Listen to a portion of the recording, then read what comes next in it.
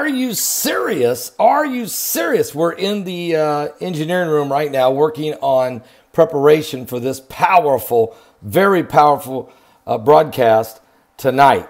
Gil Brazard is going to join us. There's a lot going on in space. Planet X, Nibiru. Gil Brazard returns. Haven't had him on in 3 years.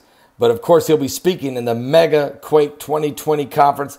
And we're excited about tonight what we're going to find out from Gil Brazard. Gil Brazard, and he'll be coming on the show tonight. Broadcast begins at 7 p.m. Eastern. Don't miss it. Now, Iran, big trouble. The people are piling into the streets. They're chanting death to the Ayatollah, death to the dictator, death to the dictator. As Iran admits, they shot down the plane.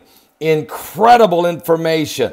So now you have a government spinning out of control who killed over Soleimani a month ago, killed over 1,500 rioters who were chanting, protesting against the Ayatollah Khomeini. Then all of a sudden, he's taken out by President Donald Trump.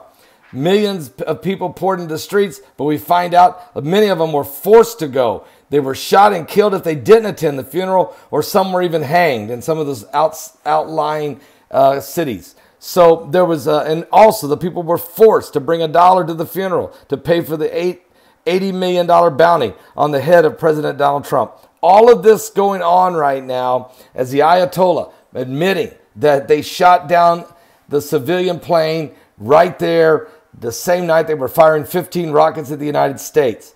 The economy is absolutely in shambles. Now the sanctions that America has put on them, they can't sell oil. They are struggling financially. Unemployment's at 45%. Inflation is through the roof. People are hungry. And now they have no confidence that the Ayatollah Ali Khomeini or Hassan Rouhani or the former General Qasem Soleimani or the current General Hassan Salami or any of the other guys can do anything to help run this government. You're looking at a revolution. You're looking at an overthrow of the current regime.